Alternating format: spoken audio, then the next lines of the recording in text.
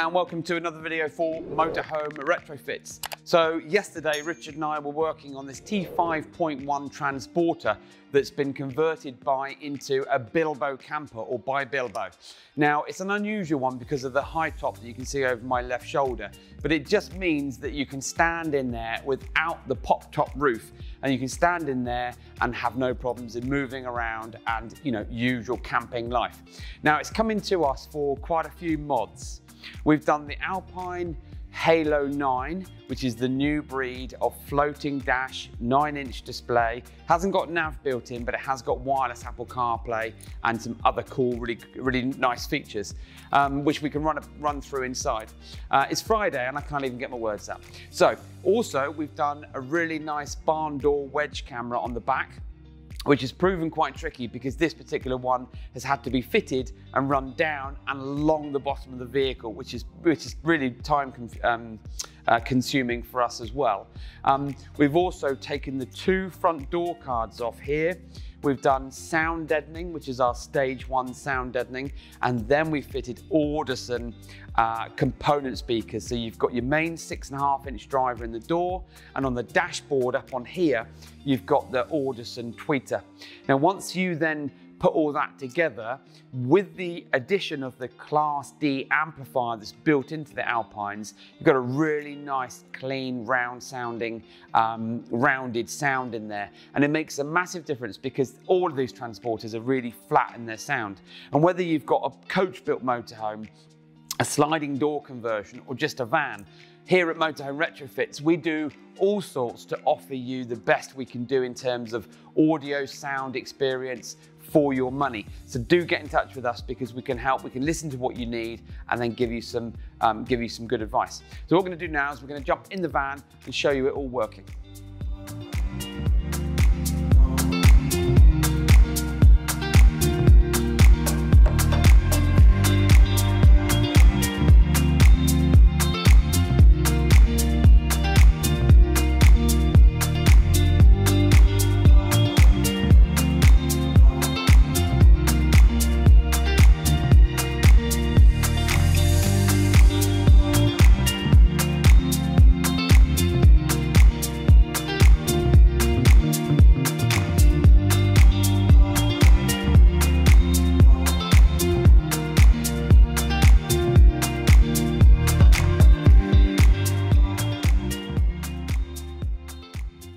Right, so obviously we're in the van, this is all finished, everything's been put back together, and this is the Halo 9.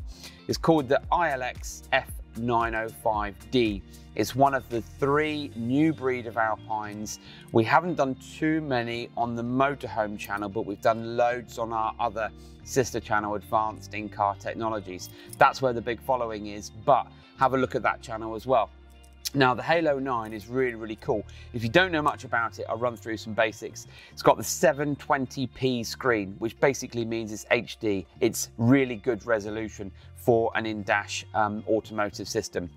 You've got wireless Apple CarPlay, wired Apple CarPlay, wired Android Auto.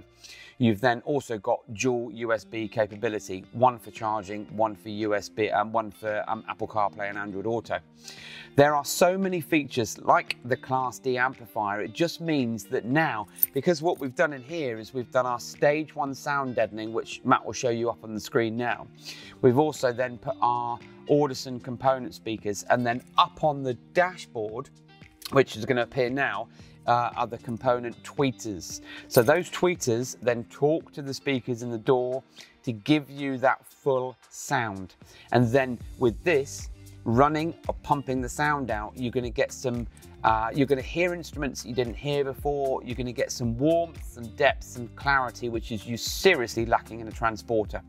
Now, this van is, apart from that, not really got much going on in terms of steering wheel and other bits and pieces, but these customers are local, and this is stage 1 of this project.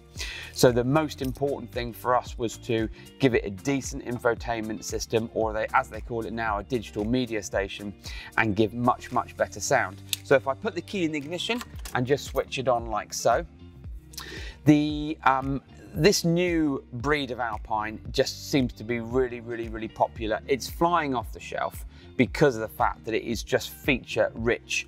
Now, if I put the van into reverse, we'll show you the camera, and then just before we finish off, we'll show you what we've done at the back. So we pop it into reverse like so, camera comes up, and you've got a really nice clean image of what's going on behind you. Now, because they've got a big step here, the factory parking sensors are picking up on the step. You probably can't hear it because we overlay with music, but you can see here that you've got a really nice clean image, and up on the display here, you've got your parking sensor overlay. So if this particular vehicle had front parking sensors with the button on the dash, you could then easily mute them or turn them off. But you've got other features and functions. So you've got your Bluetooth, you've got your USB, you've got your Bluetooth streaming, FM, DAB, video playback as well. And if you wanted to, you can adjust the screen. You've got a storage pocket, which is quite handy for pens and sunglasses and whatnot. So this is a Bilbo conversion. It's a T5.1 transporter, coming to us with a pretty standard radio. We've now put our touch on it, and this is what we do here. We do it well, we do it carefully, we're really well regarded online. So if you want something like this, then come and see us. But what we're going to do is just quickly jump out and show you what we've done at the back end, because it's not straightforward. Again, it's bespoke work. So come and join me at the back.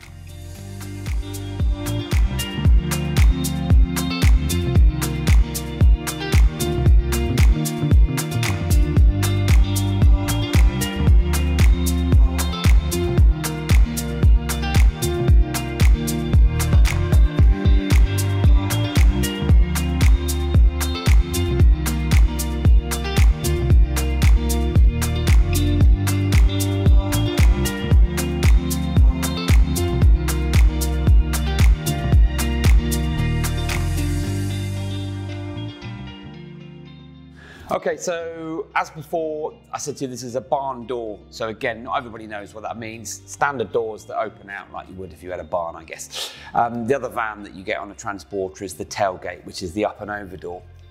This is a little bit more difficult because if you had a factory fitted camera from Volkswagen, they would fit it right in the middle of the grab bar, which already means that you're off center. So with these grab bars, what we do is we take apart the left-hand side door, take all the lock mechanism out, and we take the grab bar off and we fit one of our matte black cameras. It's a whole saw fitment, so you can fit it up inside. We use hot glue, seal it all in, run the cabling back along, in through the door. And then what I do is Matt will show you a close-up of this camera anyway, because it does look really, really in keeping with the van. So if I just open the door here,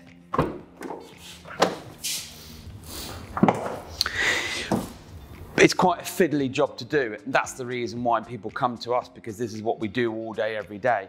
Once we've taken all this off and we've brought the cabling in down through, it has to come through the grommet, then it has to come in through the light unit, and then we go down with a good old-fashioned metal coat hanger.